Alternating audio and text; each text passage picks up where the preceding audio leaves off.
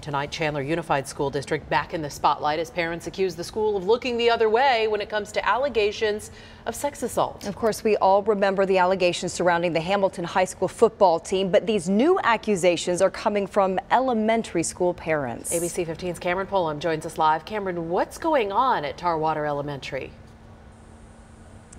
Well, parents tell me they absolutely love this school, but they say they're being let down by leadership here, telling me a recent report of a 5th grade boy inappropriately touching female classmates isn't being taken seriously. Tarwater has always been the school that was a cut above everybody else. Ellen Dempsey is speaking from the heart. Her daughter is the 3rd child in her family to attend the school. We're just concerned with some new stuff that has been going on with new leadership, and most of it has to do with not really any consequences for bad behavior. Dempsey says that behavior includes fighting on the playground, bullying, classroom teasing, and disruption.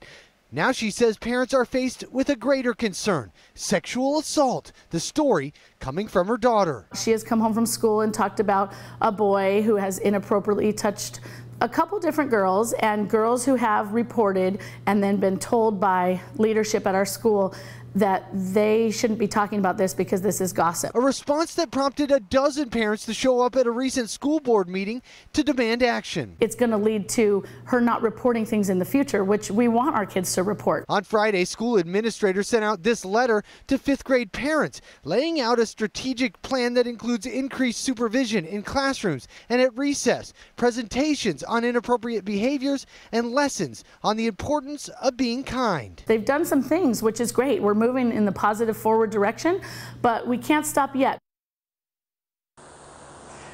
Dempsey says along with that letter, she wants to make sure that there's actual enforcement of consequences, something she'll make clear to the board at tomorrow night's board meeting along with other parents. Now, we reached out to the school district for comment on this story, and they assure us they are taking the parents' concerns strictly. They're taking these concerns at heart. They're working on investigations to confirm these allegations as well, and they'll use their policies and procedures to do that investigation. They're also working with this school to ensure that they do have behavioral consequences in place, and they'll work with students to make sure they understand those rules. In Chandler, I'm Cameron Pullum, ABC 15 Arizona. Yeah, a really important topic at all ages. We're going to stay on this one, Cameron. Thank you.